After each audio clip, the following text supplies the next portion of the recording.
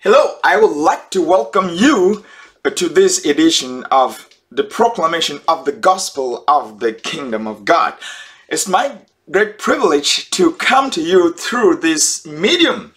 And today I'm excited about what I'm going to say, although at the same time I may actually frown because of the nature of the news.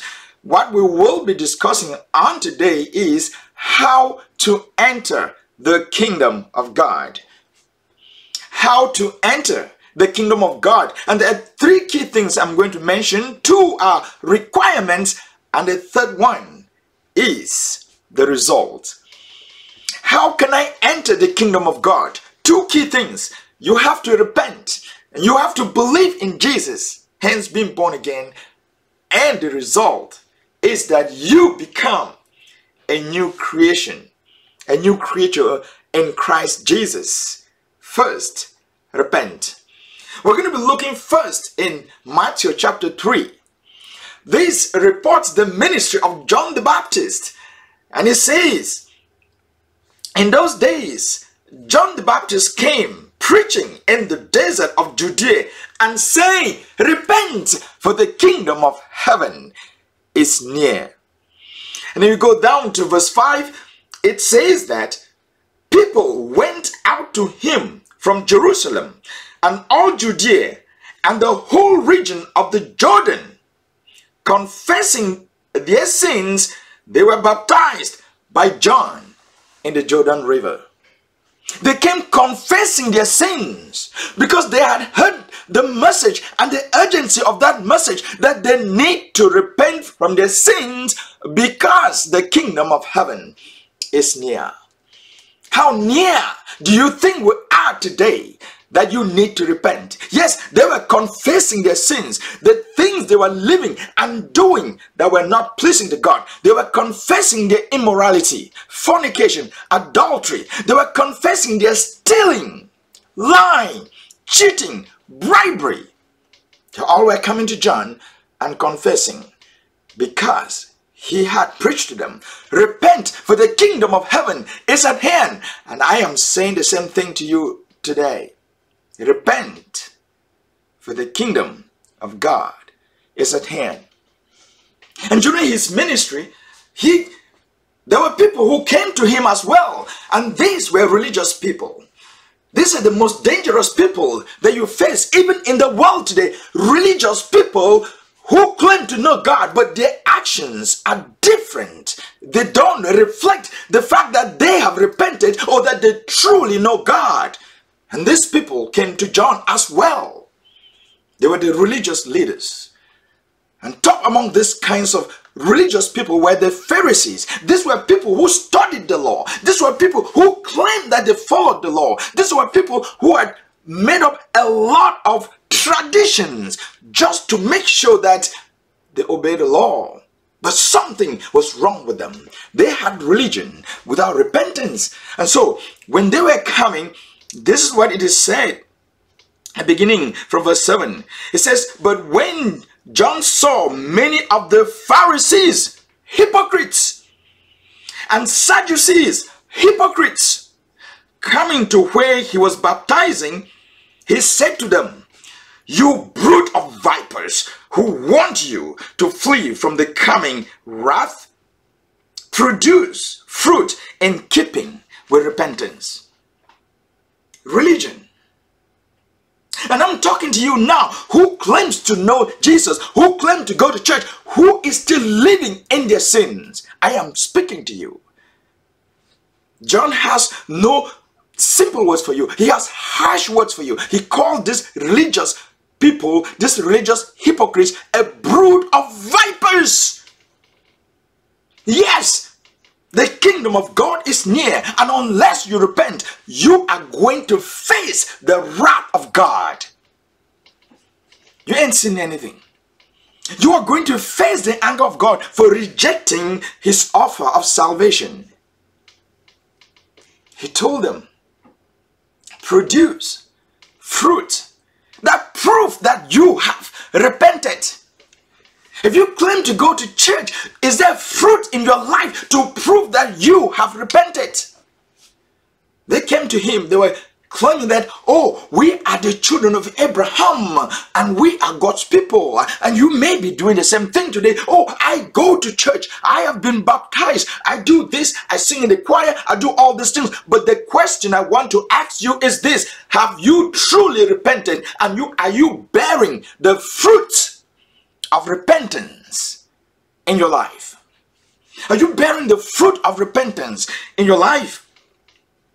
So Jesus continued, John the Baptist continued and said in verse 9 and in verse 10, and do not think to say to yourselves, we have Abraham as our father.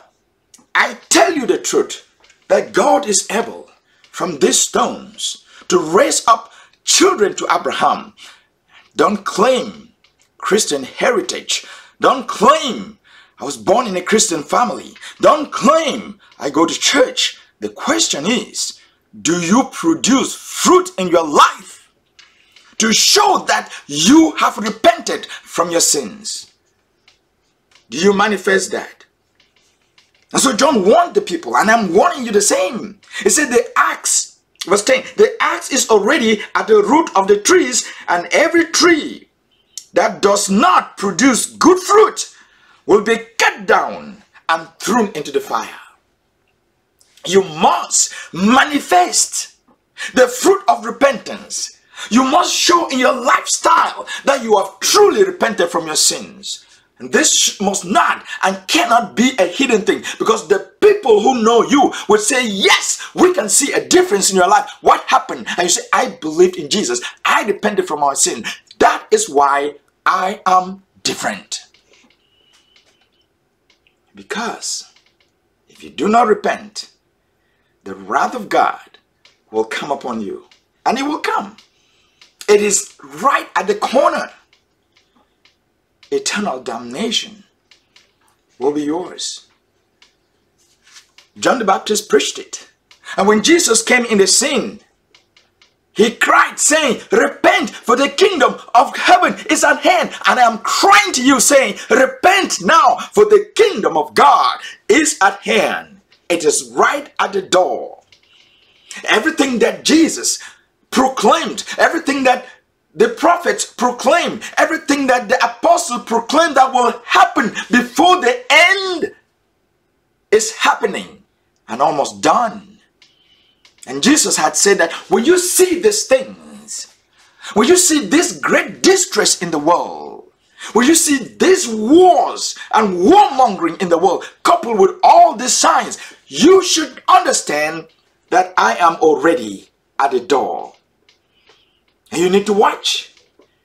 And the first step to watch for his coming is that you should repent from your sins. You should turn away. Because the kingdom of God is at hand. It is the kingdom of righteousness. It is the kingdom of abundance. It's the kingdom of eternal pleasures. It's the kingdom of eternal life. Where there will be no more crying, no more weeping, no more suffering, no more death, but life with God. That is the kingdom of God. But if you do not repent, you cannot enter that kingdom. You will remain in the kingdom of the devil, and you will suffer. You will gnash your teeth. What is repentance anyway? Repentance means, I read it here, repentance means to change direction, to turn around. If you are going in this direction in your life, which is a life of sinfulness, to repent means you have to turn around and go the opposite way. To turn around and go the opposite way. You have to change. You have to change your habits. You have to change the way you think. You have to change your ways. You have to turn away from sin. And everything that you have been doing that is not pleasing to God. And you must live a different way. You must produce, as we say, you must produce fruit to show that you have changed. And you not only change, you have to surrender your life to Jesus. You have to accept the fact that God provided him as a sacrifice for your sins, to be your savior, to bring you out of the wickedness of this world, to bring you out of sin and bring you into the beautiful kingdom that he has been preparing. So you repent, you change your thoughts, your ways, everything, and you start following a new path. You believe in Jesus. So that's the first thing, how you can enter the kingdom of God. You must repent and then believe in Jesus. The Bible calls it, you must be born again. You must be born again. You must become a new person. We're going to reflect here in John chapter 3, and pay careful attention, please, because I know that the word born again is thrown around in a lot of places. In most cases, it means what it means. In some cases, it really does not mean what it means. Because just like repentance, when you repent, you have to change. You cannot claim that you have repented and you are still doing the things that you used to do. What does it mean to be born again? In John chapter 3, a religious leader comes to Jesus. He is a Pharisee. He is a theologian. He is a pastor. He is a priest. He is a prophet. You name any of those people who claim to be religious leaders. Yes, this was one of them that came to Jesus. He came to Jesus at night. He didn't even come during the day because he didn't want people to see him. He comes to Jesus and he flatters Jesus and say, we perceive that you are a man from God, for no one can do these things you're doing if God is not with him. And Jesus saw through his religious hypocrisy. He saw through his religious hypocrisy, and he tells him, verily, verily, I say unto you, Nicodemus, except a man is born again, he cannot see the kingdom of God. He cannot enter the kingdom of God. He cannot understand the kingdom of God. And he was like, what? I am an old man. Do you mean I have to go back to my mother's womb and be born again? Certainly, he did not understand the spiritual implication of what Jesus was saying, that except a man is born again, he cannot enter the kingdom of God. And so he thought about natural birth. And Jesus comes back to him in John 3 verse 5. Say, verily, verily, I say unto you, unless a man is born of this water, of water and of the Spirit, he cannot see the kingdom of God. What does that mean? The Bible is its best interpreter. He explains to us, what does it mean to be born again? In verse 6, I'll read it here. It says, flesh gives birth to flesh, but the Spirit gives birth to spirit. So you should not be surprised at my saying, you must be born again. Flesh gives birth to flesh. Nicodemus understood that. Yes, my mother gave birth to me. I'm a fleshly person. But you have to be born of the Spirit of God. You have to be born from heaven. You have to be born from above. God has to give birth to you.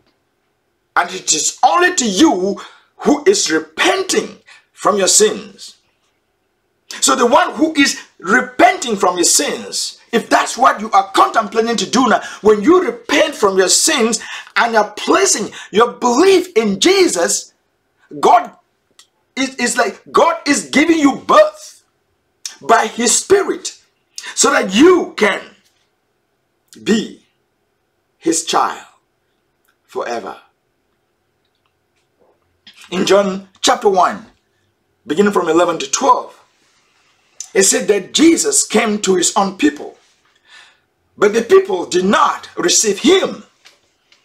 But to those who received him, to those who believed in his name, he gave them the right to be called the children of God, who were born not according to the will of the flesh or of the will of man, but they are born of God. So you're born by your mother, and you're born in sin, and you grow up in sin as you are sinning even right now. But you have to be born again of God, of the Spirit, to be a child of God. There is nothing else you can do to be a child of God. Baptism will not make you a child of God. Confirmation will not make you a child of God. Going to church will not make you a child of God. It is repentance and believing in Jesus, and hence being born again, that brings you into the kingdom of God. And so Jesus says this to Nicodemus. He's like, but I don't understand. And Jesus said, like, you are a professor of theology, you are a priest, you are a pastor, you are a prophet, and you do not understand the things that you must be born again before you enter the kingdom of God? How can you be a teacher? How can you be a Christian if you do not know that you have to be born again? Or how can you be a Christian? How can you be a teacher of the Bible and you are not born again of the Spirit of God? There is nothing else in this world that can replace you to be born again in order to enter the kingdom of God. That's why he says, repent and believe. Except you are born again, you cannot enter the kingdom of God. Jesus goes on there in the conversation with Nicodemus and basically explains to him the good news, the gospel. Most people who read the Bible know about John 3:16. He told him, for God so loved the world that he gave his one and only begotten Son, that whoever believes in him will not perish, but will have eternal life. Verse 17, he goes ahead and says, for God did not send his Son into the world to condemn the world, but that the world should be saved through him. Verse 18, he says, whoever believes in Jesus is not condemned, but has passed from death unto life. But whoever does not believe is condemned already.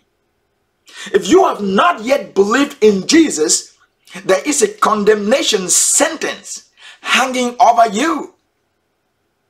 And this condemnation sentence will end in wrath and the punishment in eternal fire if you die in your unbelief, or if Jesus returns and you have not been born again and you have not yet repented and believed in him. And so Jesus says this, listen carefully. This is the condemnation. This is the condemnation, that light has come into the world, but men love darkness because their deeds are evil. I want to thank God if you have listened up to this moment. The reason that people turn away from the gospel is because their deeds are evil and they don't want to change. It's because you love your fornication so much. It's because you love your adultery so much. It's because you love your gossiping so much. It's because you love your lying so much, your cheating, your bribery, and all those things that you're saying, no, I don't want to hear that. I don't want to repent. If you don't repent, then it says, this is the condemnation. So verse 17 says, God did not send his Son into the world to condemn the world, but that the world through him might be saved. But if you don't accept that salvation, you are condemned already. And the reason you don't want to is because you don't want to come in the light, for Jesus is light. And this is my caution to you, who may be claiming that you're born again and still living in your sins. It can be very dangerous. Jesus says that Matthew 6 verse 22 to 23. He says the eye is the lamp of the body. If your eyes are good, your whole body will be full of light. But if your eyes are bad, your whole body will be full of darkness. If then the light within you is darkness, how great is that darkness? Listen carefully, okay? If you claim, like Nicodemus, that you are a theologian, that you are a pastor, that you are a prophet, that you are a Christian, and you are not living and producing the fruit that you are a believer, then you actually have light in you that is manifesting as darkness. Do people see you in your lifestyle, in your speech, and in everything as someone who is actually born again? Because some people just like to just say that, oh, I'm born again, I'm a born again Christian. But do you live like someone who is born again? Nicodemus, he knew theology, but he was emitting darkness from his body because he was not transformed from the heart. It is the same with every religious leader today. Pastor, priest, prophet, or whoever who claims to teach the word of God, but who is not born again. Are you inside or outside the kingdom of God? Have you truly repented from your sins? Have you truly become a new have you truly been born again? How to enter the kingdom of God? Repent, confess your sins, and believe in the Lord Jesus Christ. When these two things happen to you, the Bible says you have become a new creation. You have become a new creature. You are ready for the new creation that God is going to create, as it is reported in Revelation chapter 21 and 22. There is a new world coming. There is a new age coming. There is a new civilization coming. And Jesus will be the King of Kings and the Lord of Lords, and will make everything new. But if you are not a new creature, if you have not repented and are born again, you cannot enter. 2 Corinthians 5:17 says that if anyone is in Christ Jesus, he is a new creation. Behold, all old things have gone and everything has become new. So we say in repentance, therefore, you turn away from evil, you turn away from sinfulness, and you believe in Jesus. Your life has changed. The Bible says the old things that you used to do have to go away. The old things that you used to do have to go away. Now you have become a new creation. Ephesians chapter 4 verse 21 to 24. Say, if so be that you have heard him, that's Jesus, and have been taught by him, as the truth in Jesus is, that you put off concerning the former conversation the old man. Yes, behold, all old things must go. If you have repented, you are born again, all old things must go. Because this old man is corrupt according to the deceitful lusts of the flesh, lust of the eyes, desire for everything that is not yours. Would it be women or material possessions, or men or material possessions? Say you have to get rid of these old ways and then be renewed in the spirit of your mind. That is what repentance brings. It brings a change of mind. It brings a renewal of mind. It brings a new way of thinking. And that you put on the new man. You be a new person, which after God is created in righteousness and true holiness. So we say you have to bring forth fruit to prove that you have repented, that you have become a new creature. The old life has to go, and everything that has to be new, created to be like God in all righteousness and true holiness. 31 years ago. I grew up in the church, was baptized in the church, but I had not come to that point in my life in which I could definitely say that the old things were gone and the new things had come. Confronted at that morning in Sunday school of who is a Christian, which I could not answer even though I was baptized and in the church, I cried to God and said, nothing has ever satisfied me in this world. I am found in a deep pool of sin. I want you to pull me out and make me your child. And God heard my prayer and transformed my life. It was history and continues to be history today that this person, this Alfred, who used to live this way, from this time forward in his life, he became a new person. And I've been living as that new person now for 31 years. How about you? I want to invite you. If you do not know for sure that you are truly born again, that you have truly repented from your sins, that you can point to a time in your life where you said, away with the old and come with the new and with Jesus. Let today, let this minute be your minute.